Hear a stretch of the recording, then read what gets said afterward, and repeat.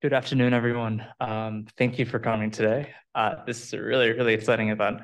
So before we get started, I just wanted to introduce who we are and what we do. So 7 months ago, which isn't crazy, it's only been 7 months, but we had the idea, Michael, I, and Mustafa, and the friends who tagged along, Gabriel and Sophia and Marcus. We started a Neurotech group on campus that incorporated a lot of interdisciplinary technology from various different fields of study to create a space for students and for non-students even to come together to build and learn and do projects relating to neurotech.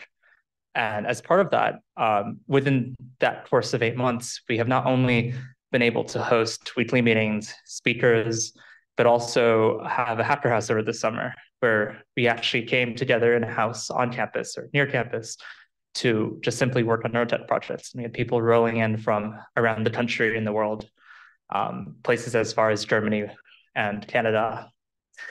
But without further ado, let me let Michael introduce Karl Friston.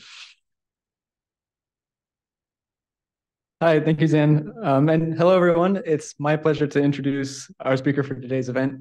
Dr. Friston is a towering figure in the field of neuroscience. He is the inventor of statistical parametric mapping, which is a cornerstone tool for modern neuroimaging analysis, and he is the former president of the International Organization of Human Brain Mapping. Semantic Scholar ranked him as the most influential neuroscientist in the world, and he currently focuses his efforts around the theoretical frameworks for cognition that he developed called active inference and the free energy principle. Without further ado, please join me in welcoming Dr. Karl Friston. Thank you. Thank you very much for that nice introduction. It's also very nice of you to invite me to speak to you. Let me just... 1 second, sorry. No problem. I'm going to be made a co-host so I can share my screen with you. Yes. There we are. Your computer is attached. Should be all set. Can you pin? Yeah. Oh. Excellent. So let me just repeat my my thanks for inviting me to talk to you. I generally start this talk with an apology. It's going to be a bit dense, and I'm told that you need to see it 3 times before the simplicity of the message reveals itself. This is going to be my basic talk, going right back to basic principles of how we make sense of the world and how we decide what to do next. It's dense in the sense that I'm going to appeal to a heuristic kind of physics and going to use equations. But for those people who don't like equations, you can regard them as icons that just demonstrate some nice mathematical symmetries when trying to interpret our sense-making and decision-making. So we're going to be talking about active inference in the brain.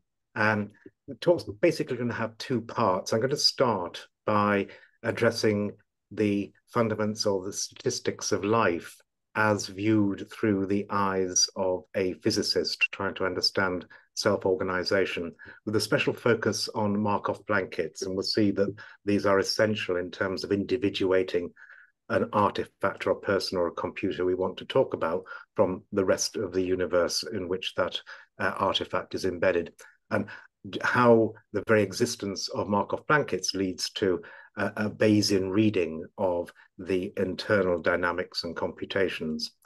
I'm then going to tell exactly the same story, but from the point of view of a neurobiologist. So I'm going to relay the same idea, but using the notions you'd find in neuroscience and psychology, and in particular focusing on predictive coding and how that plays out on neuronal networks and indeed neural networks. And then if we have time, I'll turn to a slight denouement, which is a new thing in this talk, which is the distinction between different kinds of artifacts or particles or people that rests upon whether we model the consequences of our own actions and how that speaks to active inference and agency. I will also try to speak quite quickly because I find the most interesting part of this talk are the questions and answers at the end. So I'm going to go through at a hopefully understandable but breathless pace just to get the ideas on the table, and then we can talk about them should you want to at the end. So we're going to start with a question posed by Schrödinger.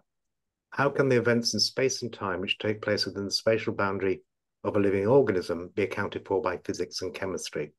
And what I want to do here is just pick up on this notion of a spatial boundary and reiterate that if we want to talk about anything, we have to separate that thing from everything else. And that separation here, I'm going to read as a Markov blanket, effectively, as Schrödinger would be the first to admit, a statistical object. So for those of you who are not familiar with Markov blankets, which are very useful devices in, say, factor graphs and the like, a Markov blanket, well, let's imagine that we've got a little universe here, and all of these circles represent various states, and some states influence other states as denoted by this edge or this arrow. And let's just pick a certain set of states, say my states, my internal states. And the blanket states, the Markov blanket states, are effectively the parents, the children, and the parents of the children. And you may be asking, what do these states do? Well, what they do is they provide a kind of insulation or veil or blanket that statistically insulates the inside from the outside. Technically, what this does, it means that the internal states are conditionally independent of the external states, given the blanket states. And I'm going to make a further move here. I'm going to divide the blanket states into sensory states and active states, simply on the basis that the sensory states influence but are not influenced by the internal states. And similarly, the active states influence but are not influenced by the external states. Now, you may be wondering why I've partitioned my blanket states into sensory and active states, and in so doing, provided a Markov blanket partition where I can now talk about a particle as constituted by the internal states and its blanket states here, which we sometimes refer to as particular states. Why have I done this? Well, if you look at any system, and as a biologist, here are two of my favorite systems, a brain and a cell, that kind of dependency structure, those edges of influences, re-emerge wherever you look. So, for example, in the brain, we could associate the internal states with all my synaptic activities and efficacies, everything that I would need to list to tell you what the current state of my brain was.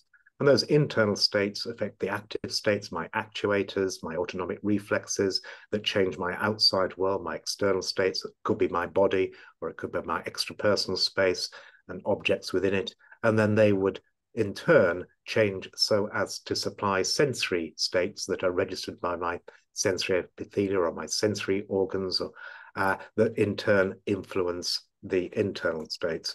And so what we've done is basically build a dependency structure that allows the inside to talk to the outside vicariously through these blanket states. So the system is open in one sense, but also the internal states are separable or individuated from the external states. So we're talking about an open system of a particular sort. In fact, one could argue that the only sort of system that can be separated in that sense.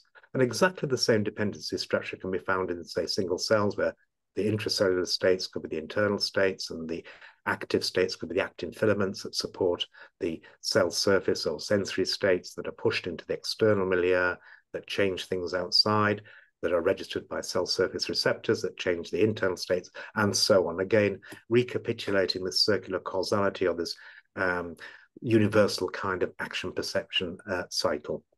So that's what a Markov blanket is. What I want you to do now is forget about the Markov blanket. We're going to do a crash course in physics. The idea being just to lift out one fundamental behavior we get from the physics of dynamical systems, and then put the Markov blanket back into play and see what kind of special consequences ensue from that we can then apply to things or particles or people. So what kind of physics are we talking about? Well, a very generic kind of physics. I've written down here a Langevin equation or a random dynamical system. And what I mean by this is a system that has a certain set of attracting states, technically a pullback attractor. Here I've cartooned this in terms of the trajectory of states that a system might take as it evolves in time. So this could be my states, and it could be any scale. It could be oscillations in one of my brain cells over a few hundred milliseconds. It could be me, it could be my heartbeat, for example, going through the different cardiac phases. It could be me getting up in the morning, doing my emails, having a cup of coffee, and so on. It could be Christmas, Easter, summer holidays. The key point is at any particular scale, in any subspace of this state space, I keep on coming back to states that I once visited. And those states constitute this attracting set that characterize the kind of thing that I am. And another way of looking at this is that this object can be regarded as a probability density over the kind of states that characterize me. So if you sample me at random, you're more likely to find me in this regime of state space, but never will you find me outside my attracting set over here. So the idea is we have this very itinerant structure that can be described in terms of a probability distribution over my states, or the state that I occupy, given I am me. That sort of persistent and return, and the fact that I always keep within my characteristic states, means that this probability density in and of itself does not change with time or over a suitable period of time. And that's the key move, because from physics, we can just write down the density dynamics of any object whose dynamics, whose flow that is subject to random fluctuations, omega, is described by this equation where x is the rate of change of my states. And if I know this equation, then this is true. This just describes the rate of change of this probability distribution. It's known as the Fokker-Planck equation, or the time-independent Schrodinger wave equation. You may know it as a master equation. And it crucially just describes the rate of change of this distribution, this density, in terms of the amplitude of the random fluctuations and the flow here. Now, we can forget about this because we've just said this probability density is not changing.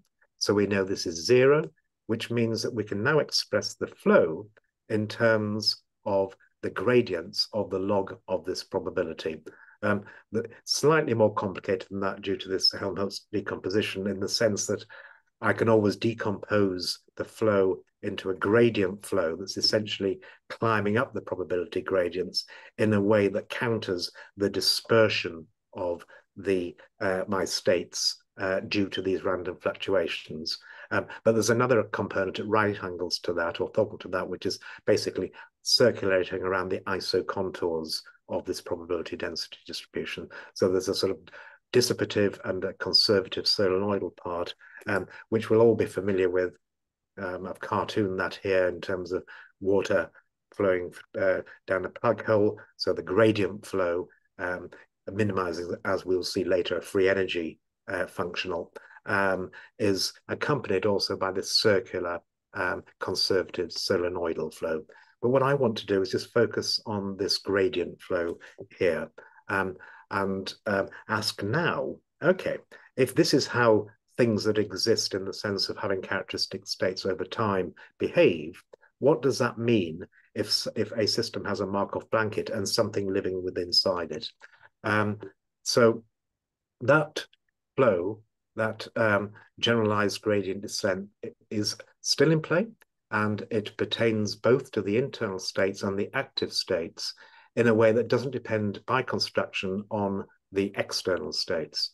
So we can write down a mathematical flow for what I'm going to sell as perception and action, namely the dynamics, the rate of change of internal states and active states here. And they both will look as if they're performing a gradient ascent or ascent here on this log probability of, say, the sensory sector of my Markov blanket, given I am me. So how can we interpret this? Well, I've given a few interpretations here that speak to sort of global theories of self-organization and brain theories and computation that I'm sure most of you will recognize immediately. First of all, we've just said that these states are the states that constitute my attracting set given I am me. Therefore, they are valuable. They are more likely to occur, or you're more likely to find me in these states. So if I interpret this log probability as a potential energy or a value function, then these two equations is saying is that it will look as if I perceive an act in order to maximize my value. And we can read that or think of that in terms of reinforcement learning, optimal control theory in engineering, or if I was an economist, it could be expected utility theory. So that's nice because the negative of this value is known as self-information in information theory, also known as surprisal, or more simply surprise. That means we can also interpret this gradient flow in terms of minimizing surprise or maximizing mutual information, or the Inference principle, also articulated in terms of the minimum redundancy principle, and indeed the free energy principle. The free energy gets into the game by providing an approximate equality or bound on this surprise here. And I'll unpack that just before we finish the presentation, exactly what goes into this free energy. But for the moment, it's just effectively how surprising are these states given I am me. The average of this free energy, or the surprise or self-information, is known as entropy in information theory, which just means that action and perception will look as if I'm trying to minimize the dispersion of my states by resisting things like the second law if it applied to open systems. And of course, this is the holy grail of self-organization, read as the understanding of non-equilibrium or far from equilibrium steady states, as say articulated by Hermann Haken in the physics sense of synergetics. And if I was a physiologist, this would just be a statement of homeostasis. It's just saying I exist by keeping my essential variables within bounds and precluding a dispersion and a dissipation of those states into regimes which would be uncharacteristic of me and not consistent with my continued physiological existence. There's a final interpretation here, which I'm going to leverage, and that's the kind of interpretation a statistician would bring to the table. So she would interpret this as the probability of some sensory data given me where I become a model of the causes of my data, namely the external states. So this gradient flow is saying I'm going to be maximizing my model evidence. So neatly summarizes self-evidencing of the kind you'd seen in the Bayesian brain hypothesis, particular examples such as evidence accumulation, and in particular predictive coding has become a popular metaphor for neuronal dynamics. All I repeat in the service of maximizing model evidence, also known as marginal likelihood, because we've marginalized out the causes of the external states, or Bayesian filtering. So what I'm going to do now is just give you a very brief numerical simulation of this kind of dependency and dynamics, with an emphasis on the relationship between the inside and the outside. And to do that, what we've done here is just simulated lots of little macromolecules that are coupled to each other with strong repulsion and weak electrochemical attraction. And then we put them in a little potential well and let them bubble away like a synthetic primordial soup. And why have I done that? Well, the reason I've done that is that because I've written down the equations of motion, those influences implicit in those flow equations, I now know where a Markov blanket is of any given set of internal states. So what I've done here, what we have done here, is just identify a little set of 8 internal states in blue, and then we can find the Markov blanket, which is constituted by the parents, the children, and the parents of the children, and that is now going to be divided into the active states in red and the sensory states in magenta. And what we see here is that the surface states are being sort of pushed into the external states in cyan in a way that emulates the behavior of a little viral particle or a little creature living in this at non-equilibrium steady state, wiggling away with this little tail here in this soup. So now I can perform all sorts of experiments on this of the kind that we do in neuroscience, stimulation and lesion experiments, and ask the question, is this Bayesian perspective, this statistical perspective on this fundamental aspect of self-organization induced just because there is a Markov blanket, a separation between the inside and the outside? Is it evident, literally, is there any evidence for self-evidencing in this particular example? And it's relatively easy to show, yes, absolutely, you can pick this up very, very easily.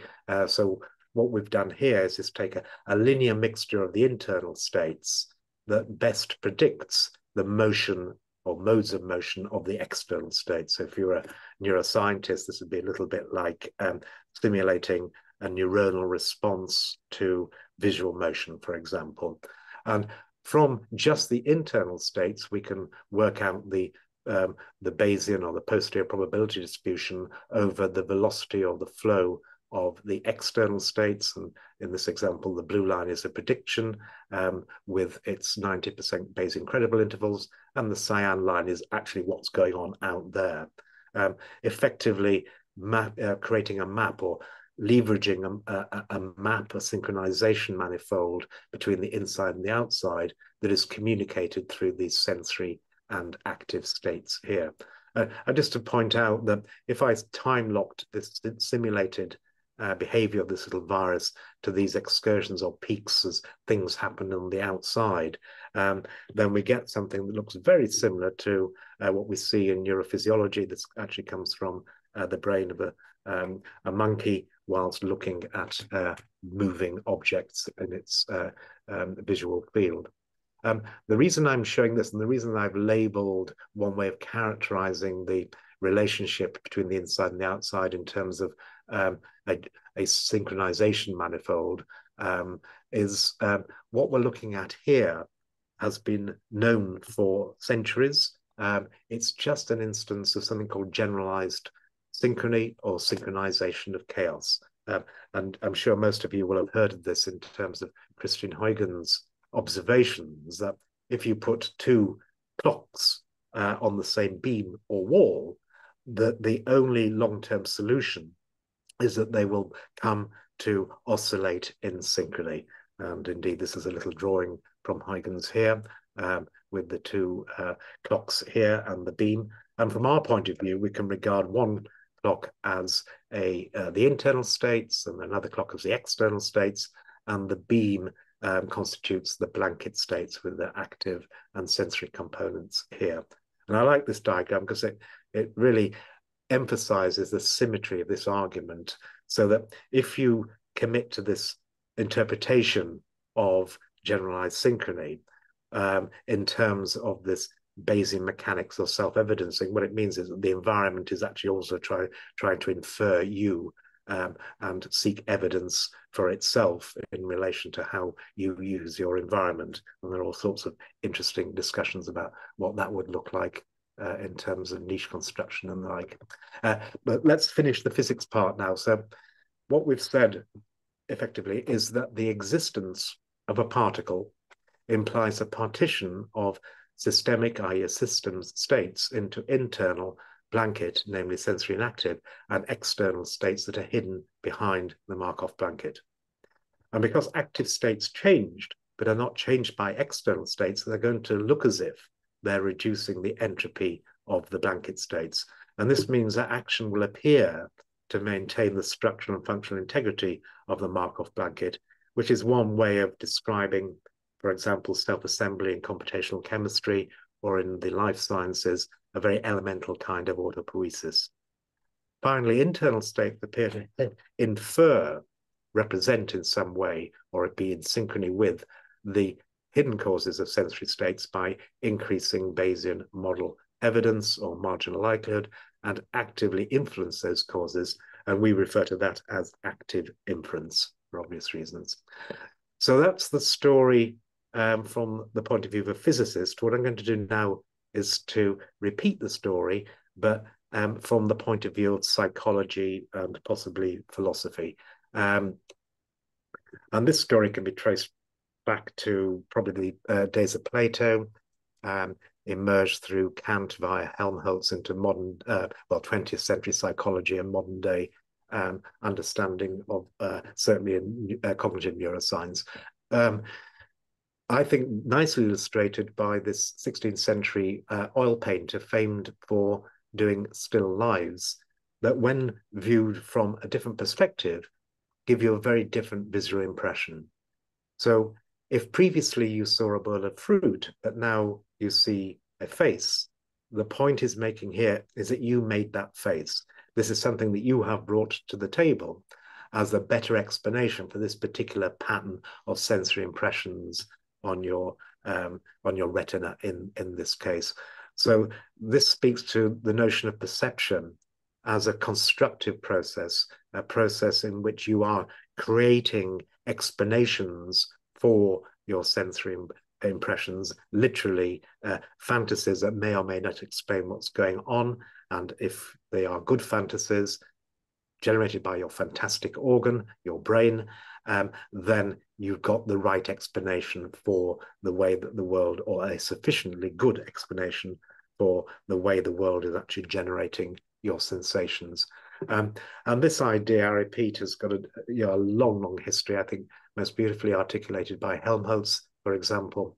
Objects are always imagined as being present in the field of vision, as would have to be there in order to produce the same impression on the nervous mechanism. Again, they have to be imagined, they have to be on the inside in order to interpret the sensory impressions.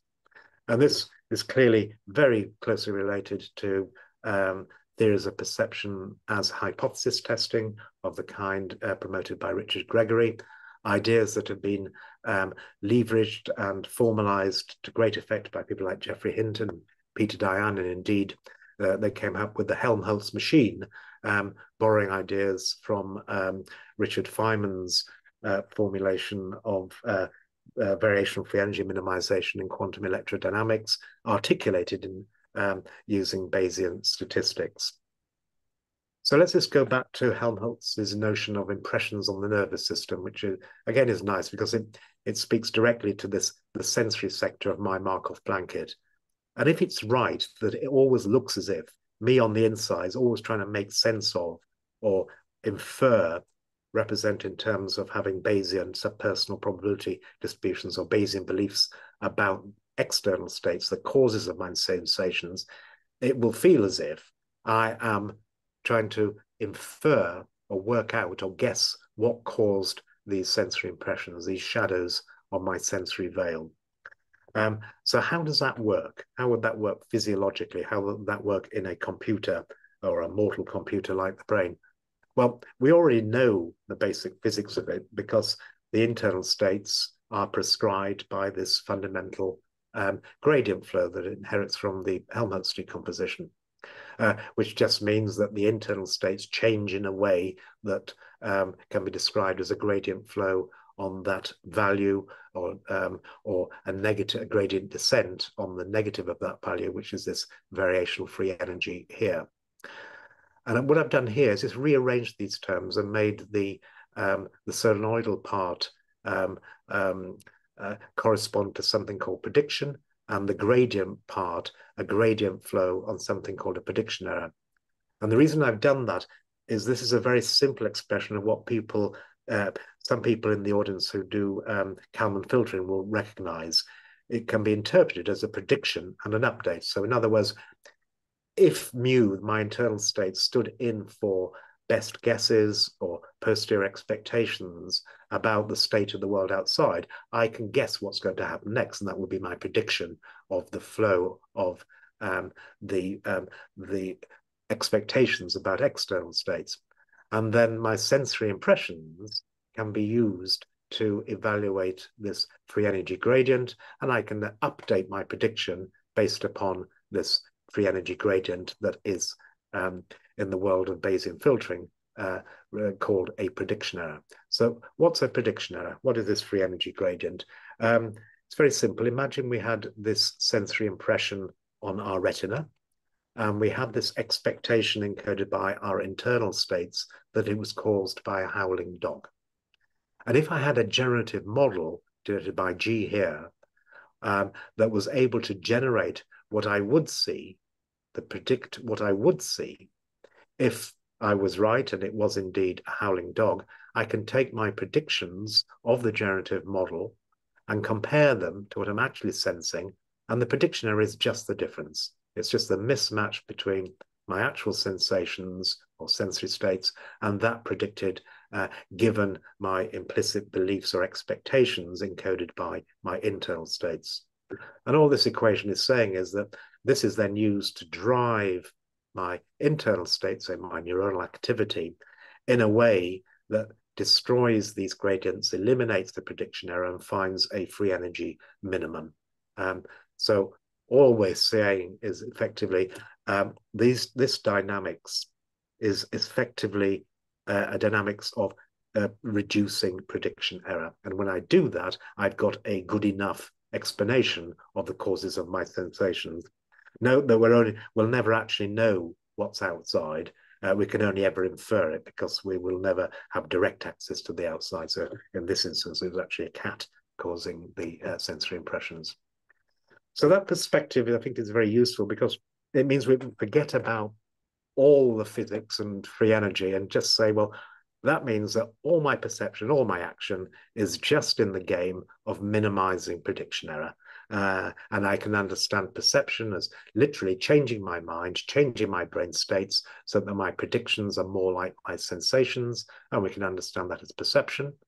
But there's another way of reducing prediction error, and that's to change my sensations to make them more like my predictions.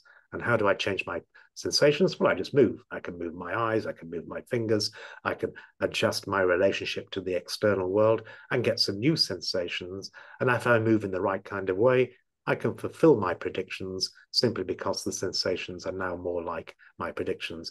So that reduces action to changing sensations so that they effectively fulfill my predictions. And that's one way of looking at, say, homeostasis. Another way of looking at that is in terms of neuronal message passing in the neurosciences. So I've just written this out, giving you an example here for a particular reason, to illustrate just some cardinal computational architectures and structures that emerge when you apply this kind of Bayesian mechanics to generative models that generate these predictions of the sort that you might find in any deep architecture, and in particular here, the brain. So let's just consider, say, retinal input, visual input. It comes into a subcortical region in the brain known as lateral geniculate nucleus. These visual inputs come in, they are compared with top-down predictions from primary visual cortex to produce a prediction error, and the prediction error is then passed up the hierarchy to revise the expectations. You can think of this in terms of statistics as Bayesian belief updating, such that the prediction errors are being minimized. But of course, these expectations themselves are being predicted, and so we have second order prediction errors that then drive the second order predictions, and so on to any hierarchical depth that you want to consider. So that's the hierarchical aspect. At the moment, we're just talking about perception. What about action? Well, imagine another kind of input, sensory input, proprioceptive input, basically the signals from my actuators, in this instance, the oculomotor system, that are telling me about the stretch of various muscles. And of course, I may have beliefs about what I should be feeling from my actuators, and those expectations can be used to form a prediction error that could be used to revise my beliefs about where my eyes are pointing. But there's a much simpler way in which I can destroy that prediction error or attenuate that prediction error.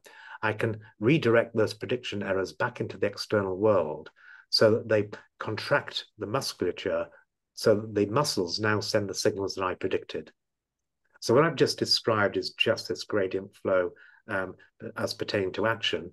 But if I was a neurobiologist or a motor physiologist, I've just described a classical reflex arc, the kind of servo that you would see in robotics, for example. And all it means is that now the predictions are being used to set the the fixed points that I would realize by using this closed loop control.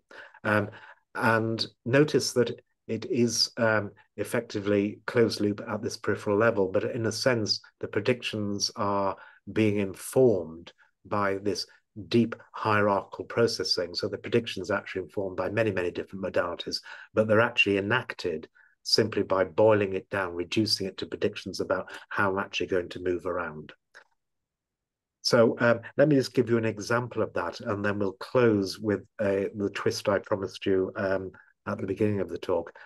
So this is the, if you like, the overall anatomy of computation that's emerged from out of this Bayesian reading of self-organization or self-evidencing.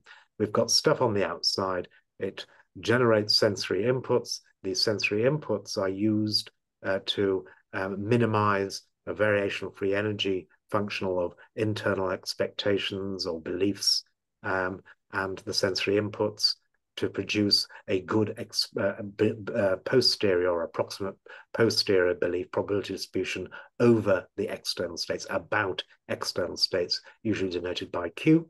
And then we use our Bayesian beliefs about external states to predict basically what would happen. Well, in fact, we're going to see that later on, to predict to generate prediction errors in a way that enables action to eliminate proprioceptive prediction errors that in turn minimize the free energy in an active way via action selection.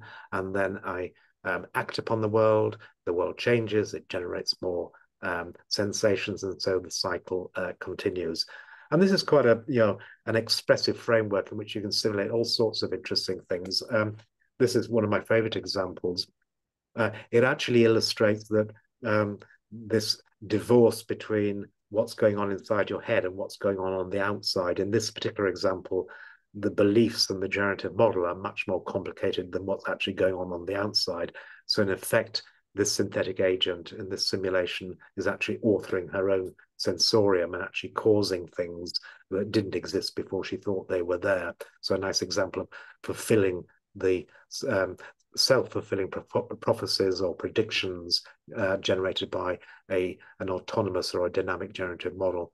And the autonomy here inherits from the fact that this agent, her generative model, thinks that there's some abstract itinerant dynamics, a central pattern generator, actually modeled with a Volterra, Lotka-Volterra system here. And she further believes that this abstract motion is driving some invisible point in her extrapersonal space. And furthermore, there's an invisible spring between this point and the end of her finger. So what she thinks is going on is an invisible point is pulling her finger around.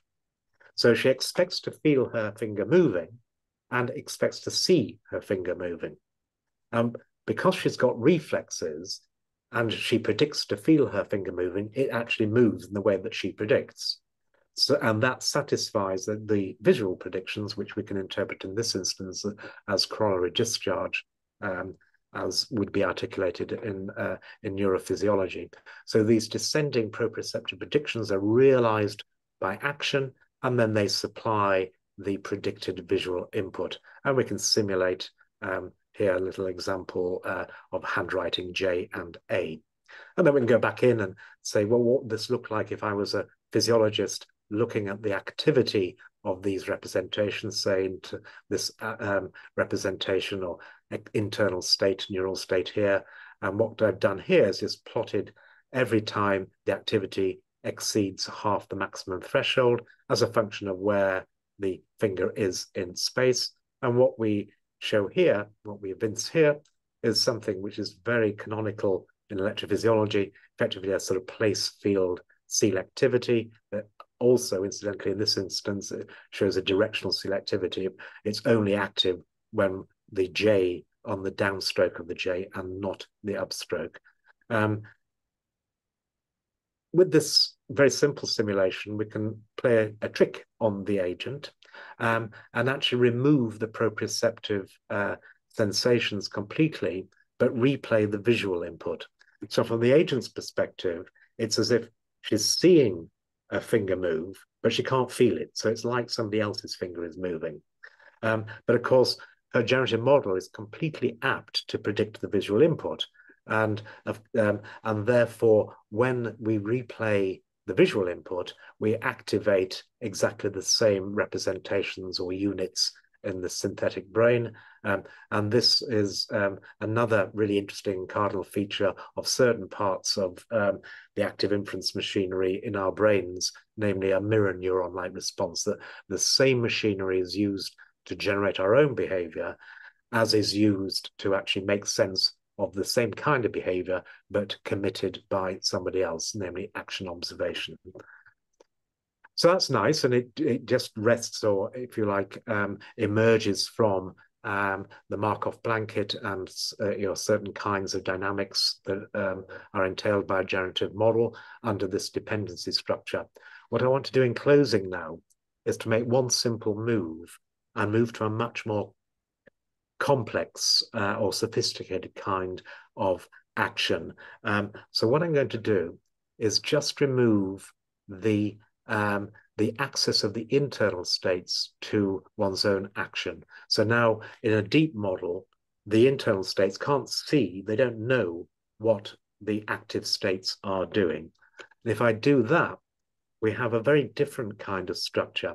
In effect, what happens is that the active states become hidden behind or hidden from the internal states and start to play the role of causes of my sensory inputs. So now I have this unusual situation, or perhaps counterintuitive situation, where my own actions have to be inferred as random variables. I'm having to infer what I am doing because I can't directly sense what I am doing. I can only infer what I'm doing through the sensory consequences.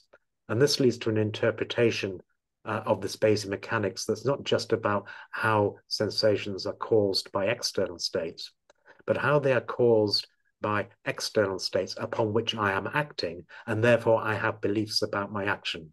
You can think of this in terms of planning as inference, which leads to a slightly more elaborated and deeper kind of structure, where we've got the same thing going on before perceptual inference, minimizing the variational free energy, and action selection, basically trying to fulfill the predictions of the beliefs under a free energy minimized posterior over external states. But now I've also got to deal with beliefs about action. And the way that I written that down here is to condition my beliefs about what's going on the outside on any particular plan or action or policy or narrative that I specify, and then provide a prior over the actions that turns out to have some really interesting interpretations. We call this an expected free energy for the following reason, that when I'm actually in the moment, then the free energy is a functional of real sensory variables, not random variables. But of course, in the future, those variables are no longer real variables. So they become random variables because they have yet to be observed. So I now have to take an expectation of the free energy under a posterior predictive distribution or density over my predicted sensory state, and that expectation gives you this expected free energy. So what is that? This is the equation that I forewarned you about, and I repeat, I'm just showing it to illustrate this, I think, very compelling mathematical symmetry between the ways that you'd interpret a variational free energy and the ways that you'd interpret an expected free energy that underwrites plans and intentions and choices that consider the consequences of my action. So this is the full expression for the variational free energy. I've written it in two ways, which you would recognize if you come from different specialities. If you're a statistician, you'll recognize this as basically an accuracy term, a log likelihood term, expected under your beliefs about the causes of or explanatory variables, the external states of some sensory data, that is equipped with a complexity, which is a KL divergence. So what we're saying is that the evidence maximizing, marginal likelihood maximizing behavior entailed by this free energy principle will make it look as if we're trying to find the most accurate account of our sensory input that is as simple as possible. So minimizing that complexity term here, which is just the difference between our posterior and our prior, scoring how much we had to change our mind in order to provide that accurate account. But if I just rearrange these two terms, I have another KL divergence and this term here, which is just the surprise or the value. So in this instance, the value just is the log evidence. And because this divergence can be never less than 0, we now can see why the free energy is a bound approximation to log evidence. And indeed, it's actually called an evidence bound, or the negative free energy is an evidence lower bound that you'll find in machine learning. It is exactly the objective function you say in variational autoencoders. But what I want to do is just ask, well, what would happen if we took the expectation of this functional form over the posterior predictive density over the outcomes in the future given a particular action? So now I have an expected free energy functional of action. And what happens is that complexity and accuracy become risk and ambiguity respectively. And the divergence and log evidence become what I've called here intrinsic and extrinsic value. So why? Why have I chosen those labels? Well,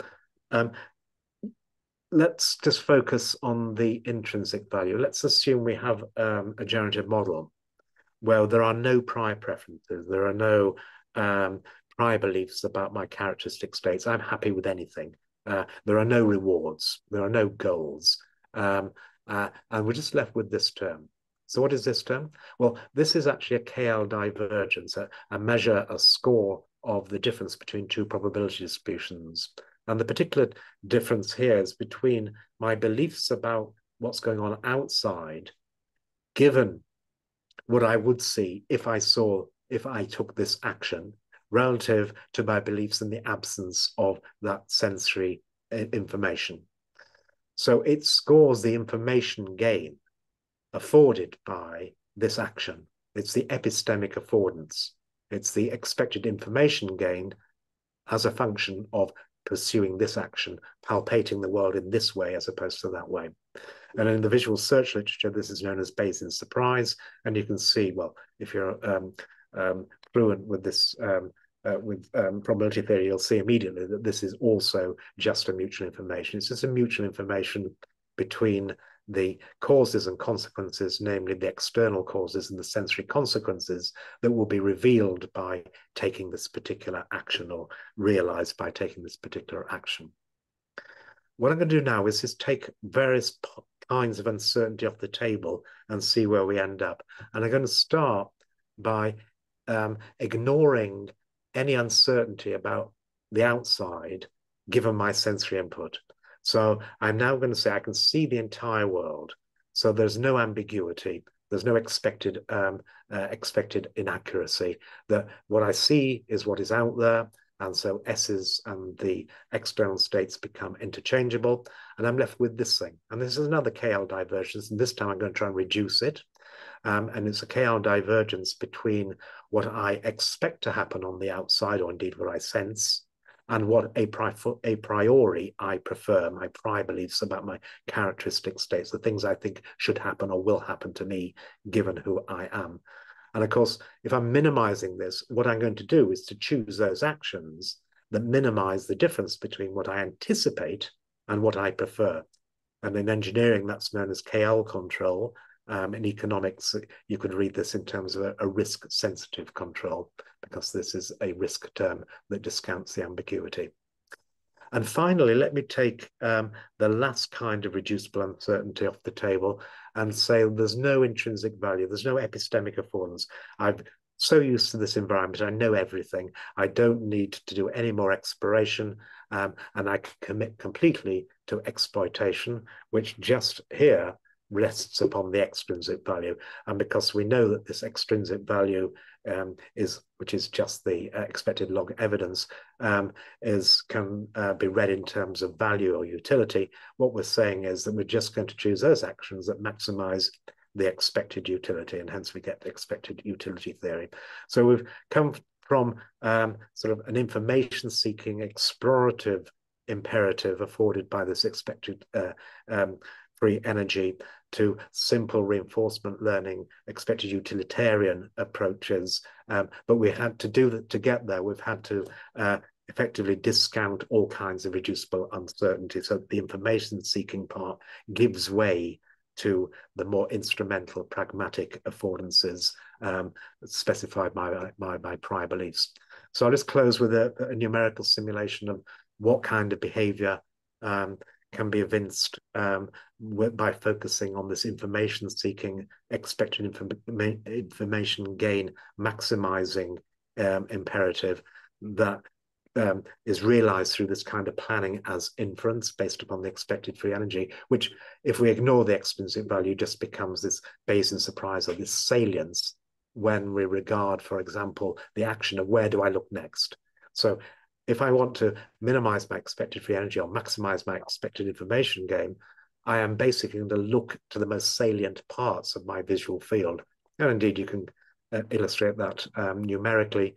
In this example, what we've done is say that we can only see a little bit of this image. How much information would we have that resolves uncertainty about the hypothesis that this image was caused by this visual object here? And then we can just move this circle around and score the salience or the expected free energy and create a salience map. And indeed, the salience map does indeed account for the kind of saccadic plans or actions or saccadic eye movements shown by human subjects. This is from the classic work of Yarbus. And we can simulate that again by just creating a very simple agent who is now equipped with this planning as inference, with this sort of belief structure over her own actions that in this instance are just where to look in terms of scanning an image of visual face. This agent's universe is very simple. The face can either be upright, sideways, or inverted. And again, she can only sample in a smart way some very small part or sparse data, and has to choose carefully where to look next to get the most disambiguating information that maximizes this information gain to resolve her uncertainty about what's going on. And this is what she chooses. She chooses to look largely around the eyes and the nose with occasional saccades of the forehead to make sure it's not an inverted face, because the mouth would be up there if it was an inverted face. And this is the time-dependent changes in the salience map that nicely illustrate that the salience depends upon my beliefs. So the next best action depends upon my beliefs about states of the world, not states of the world per se. And this is what she sees. And this is cartooning the resolution of uncertainty about the correct hypothesis that she concludes that she is looking at an upright face. So that's the end of a numerical illustration of this epistemic foraging, this exploratory aspect to Bayes' optimal behavior. Technically could be understood in terms of the principles of optimum Bayesian experimental design, in contrast to the other part, which is the optimal Bayesian decision theoretic part based upon some loss function or prior preferences or utility. So I'm going to close by quoting from Helmholtz again, who much more succinctly can summarize what I've been saying for the past 10 minutes. Each movement we make by which we alter the appearance of objects should be thought of as an experiment designed to test whether we have understood correctly the invariant relations of the phenomena before us, that is, their existence in definite spatial relations. And with that, it only remains for me to thank those people whose ideas I've been talking about, and of course, to thank you for your attention. Thank you very much indeed.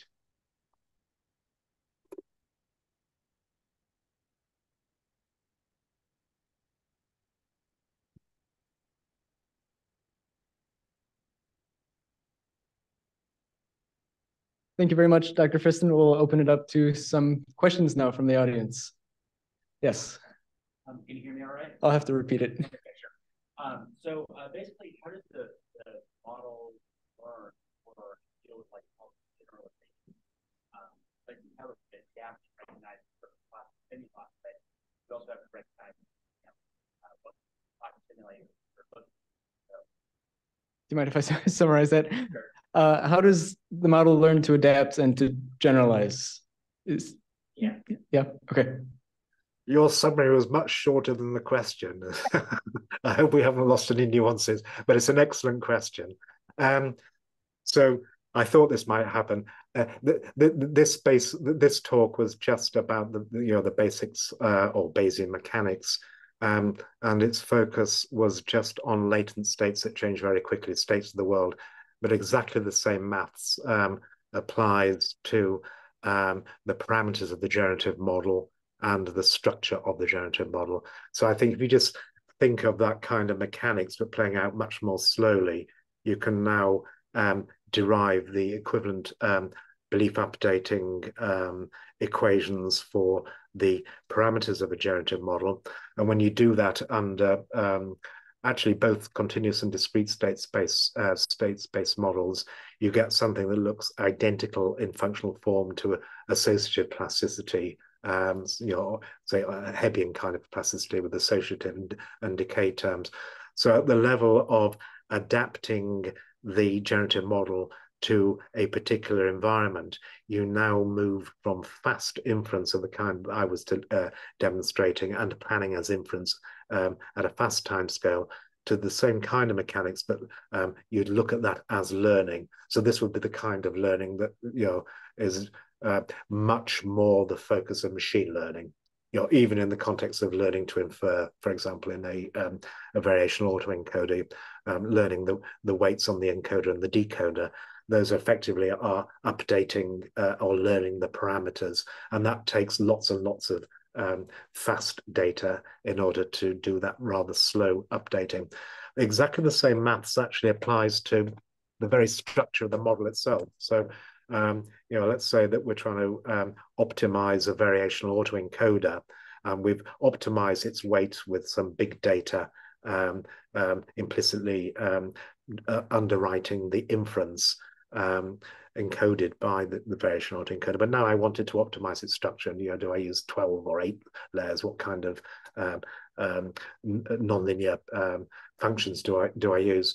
And one way of doing that, if you're a Bayesian statistician, is to evaluate the free energy as a proxy for or a bound on the marginal likelihood of the model evidence, and then rehearse the whole process of optimizing the weights of the variational autoencoder, and then score each structure in terms of its marginal likelihood or model evidence by comparing the free energies with the same data, and then you select the best structure, and then repeat. And I use all those words deliberately because, of course, you can look at natural selection as basically Bayesian model selection, in the sense that natural selection is in the game of trying to find those models that have the maximum marginal likelihood, basically that are most populous, and thereby provide evidence that they are a good fit to their particular external states or their particular eco niche or environment. It's exactly the same kind of maths, and indeed you can actually show that say replicated dynamics has the same functional form as a Bayesian filter, and a Bayesian filter is just one instance of this kind of evidence accumulation or evidence maximizing procedure that can be deployed very quickly, or it can be deployed very, very slowly. So the answer to the question about adaptation and morphology and structure learning is really an acknowledgement and a celebration that the same principles can be deployed at many different scales, and in so celebrating, make the important point that each temporal scale provides an important context and is informed by the scale below. So you can't do good inference unless you've got good learning, but of course you can't learn unless you're doing good inference. In the same way, you can't do good structure learning unless you've got the right parameters, but you can't get the right parameters until you've got the right structure. So there's a circular dependency across these scales, and it's sometimes very useful to recognize that if you've forgotten that there are other scales going on at the same time.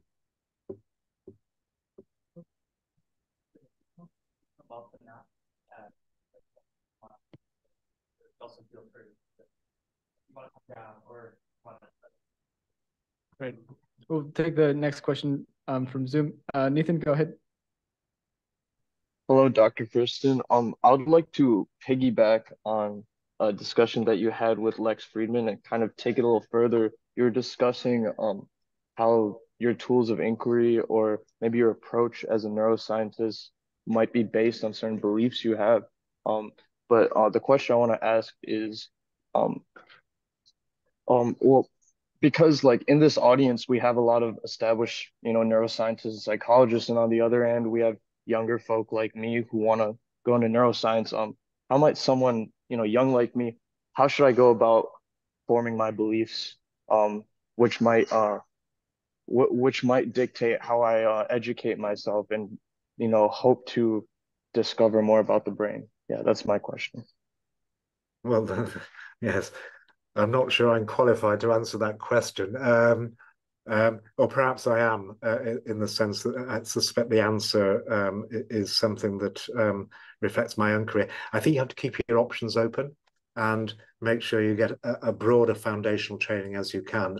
And if you believe that if you want to do, say, artificial intelligence research, or look where is machine learning heading in the spirit of artificial intelligence, then I think most people would say, well, it's going to become more biomimetic, and possibly some people would argue it has to be if it's going to survive, or we are going to survive together, which basically means it would be really nice if you had a good foundational training in both the neurosciences and machine learning, and if you can, either statistics or probability theory and or physics.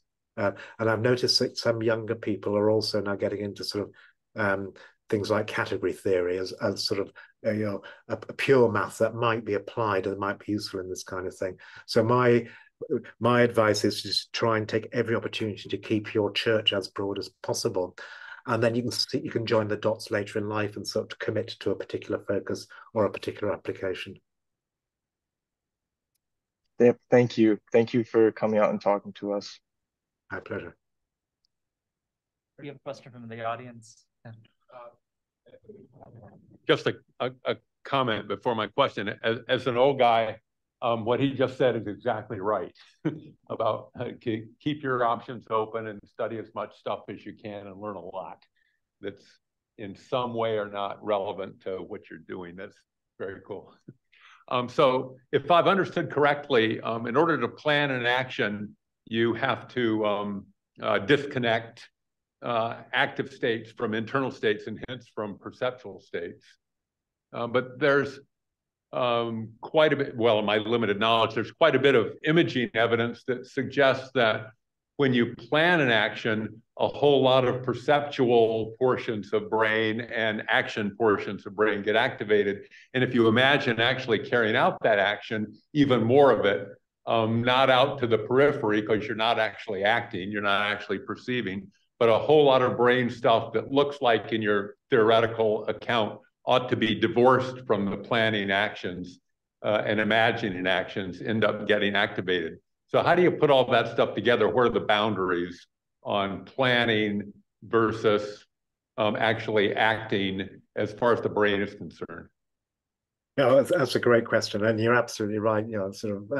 Perhaps you could argue that sort of most of the frontal lobe is dedicated to this kind of planning as inference, and and get into notions of simulation theory and what is working memory other than bearing in mind all the context that you need to plan what to do next. And is working memory just a retrospective aspect of prospective memory, which is another way of looking at planning. You could even start to think about sort of replay and preplay in electrophysiological studies of rodents, for example, along these lines. In answer to your question, all of the functional anatomy that you just described, I would ascribe to the internal states that are quite a long way away from the Markov blanket states that I had in mind. So the Markov blanket states are literally the sensory receptors in the retina, or all the sensory organs, and the active states are right down in the spinal cord, and are just those cells that are the originator of the drives to the neuromuscular junction. So that sequestration or separation is really out in the periphery. It's not. It's still in the central nervous system, but it's down in the spinal cord. From the point of view of a motor physiologist, then presents the very delicate issue of how you protect your actuators, your sort of those classical reflex arcs in the dorsal, or mediated by all the wiring in the spinal cord. How do you protect that from all the planning and machinations going on in the cerebrum, possibly also the cerebellum? And my guess is that this is what gamma motor neurons do, the gain control. That there's a lot of sensory attenuation or attenuation of various signals that either permit the expression of reflexes or attenuate those reflexes, depending upon whether you're actually acting or contemplating an action. Just if I may, just because I think this is a really useful example of this separation, not in terms of the functional anatomy and the hierarchical depth of cortical and subcortical hierarchies, but in time. A lovely example of this sort of separation between action and planning is saccadic eye movements. So that, every 250 milliseconds, we commit to a saltatory movement, an action. And in so doing, then provide us with some information, and then we keep our eyes roughly still, ignoring microsys cards, for a further 200 milliseconds, where we do all the processing and planning for the next action, and then we emit the next action, and so on the cycle. So we have this very saltatory evidence gathering as we build up pictures of what's going on. The nice thing about that, though, is in order to act, I have to attenuate the evidence that my eyes are not moving. So I have to suspend the, if you like, the attention or the gain or the precision of the likelihood mapping from the consequences of my action, just to allow the movement. And that's what I'm describing here is saccadic suppression, the fact you can't see anything while your eyes are actually moving. So that's another kind of separation, but not in the anatomy, but in the sort of temporal scheduling of this sort of this dance between acting on a plan and the act of and the internal acts of planning per se. Does that make sense? Yeah. He says yes. Yeah. He says okay. Okay, good. We'll take one more question from Paul on Zoom, please. Hi there. Thank you so much. My question is about actions and preferences. In particular, I think touching especially on some of the last slides. So I might need to ask for clarification, or the summary might be inaccurate, but as I understand it, on the action front, we're trying to minimize the prediction error between sort of what we would like the world to be like and what it is in fact like by taking action in different ways. Now, of course, certain states that we might aspire to might have high expected value, as opposed to sort of intrinsic value, and we try to bring those about. But it seems that there is a question further about that, which is where do the standards of evaluation come from to start with? What counts as sort of the desirable states, and maybe especially in humans, how do we end up with that? What counts as success on a basic level on your picture? Yeah, no, excellent question. Excuse me. as a physicist, technically, the answer is basically just that pullback attractor.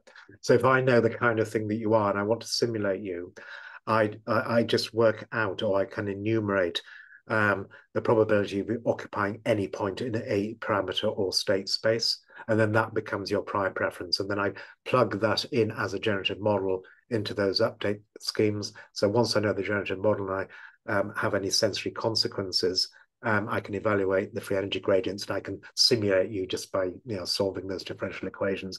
And that's basically a summary of why the free energy principle is useful. It's just useful for simulating characteristic behaviors that are characteristic of the generative model. So as a physicist, you just start with the generative model as a probabilistic description of the kind of states that you find this thing in. I think the deeper question, though, is where does that come from? And it comes from it comes, well, the answer would be, I think, very much like the first answer. You have to remember that these processes are nested in a scale invariant-like fashion with a separation of temporal scales. So, from the point of view, let's take learning. Where do we learn our priors? Well, we learn our priors during neurodevelopment. We could also learn our priors at a much faster, so over minutes and hours during our sort of sleep-wake cycle and the like. So those preferences are not, if you like, immutable. They are learnable. They are technically empirical priors. So you can condition your preferences on the context.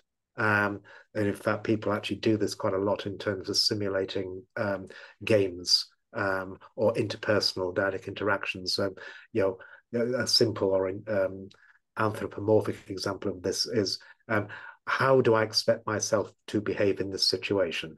And what is this situation? I look around, I simulate the evidence, and I infer, oh, I am giving a presentation to scientists on the other side of the world. And I would have a certain set of preferences or expectations about the outcomes of my behavior conditioned upon this is what the kind of thing I am at the moment, which might be very different than if I was arguing with my son as a father, or me in another context. So you can condition those preferences on latent states, and you can infer the kind of context you're in, and you will have state-dependent preferences. They can also be learned. And you can, if I see myself doing this time and time again, or I see my mother doing this kind of thing time and time again as an infant, and I have the belief that I am a thing like my mother, then I will come to inherit her preferences. And of course, you can take that argument right through to sort of cultural niche construction as expressed in terms of things like evolutionary psychology. So I think the answer would be, technically these are empirical priors there, but therefore they are learnable. And who teaches them? Well, it's the context in which you're doing your inference and learning.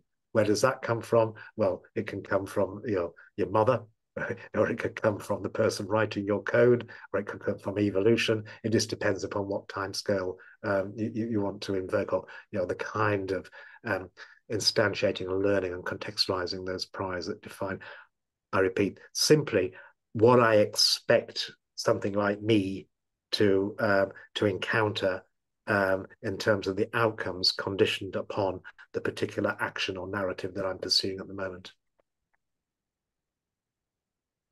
Sure, one more.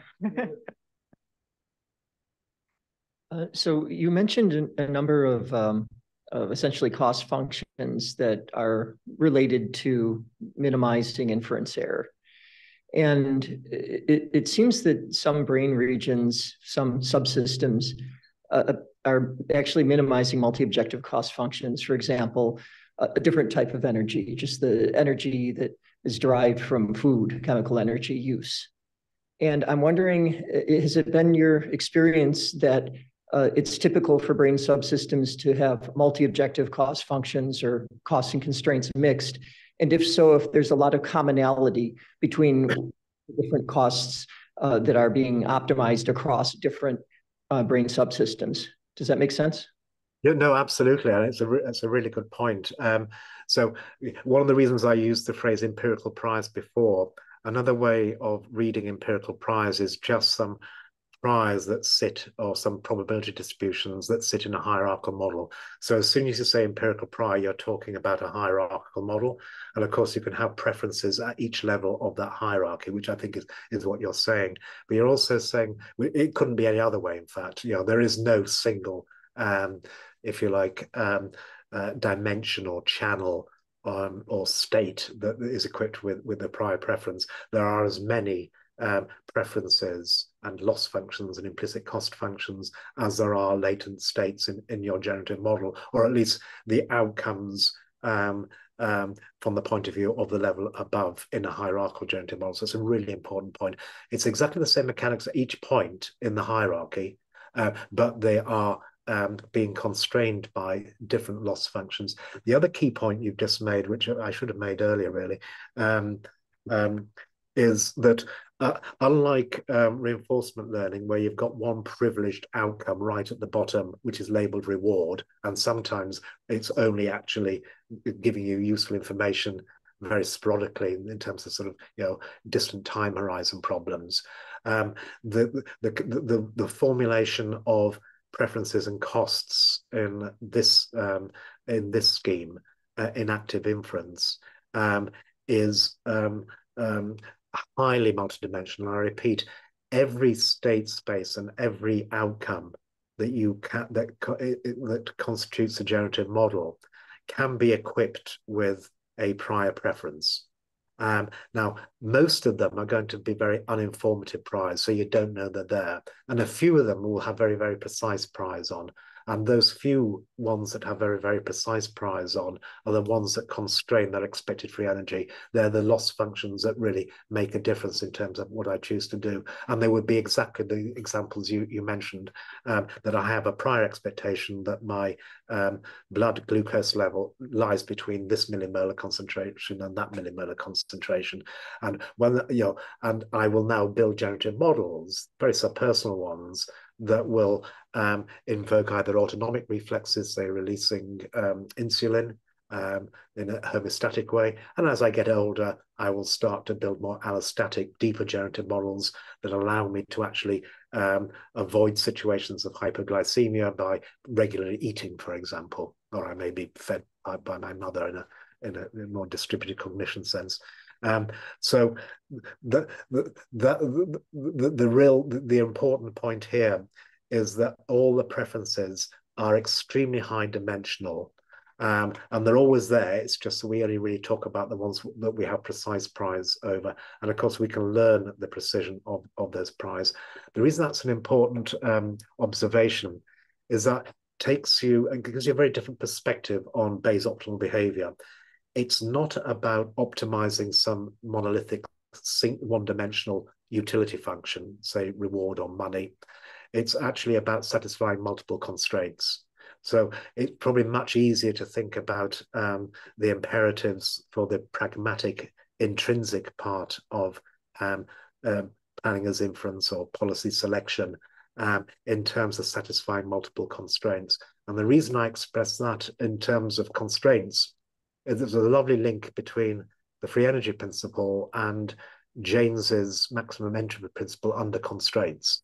So he also, or James, would also look at the imperatives for inference and measurement as finding those beliefs that have the greatest entropy, but under constraints. And those constraints are exactly those provided by the generative model that includes those prior preferences. So it may well be better to, had I given the presentation by referring to them as constraint functions or loss functions, then you may not have had to worry about asking your question, but it's a great question to ask. Thanks very much. All right, thank you again, Dr. Friston. It was an honor having you speak with us, and thank you very much again. Let's give him another round of applause. Thank you. Right, thanks for your time. We'll have this sent out to anyone who RSVP with email or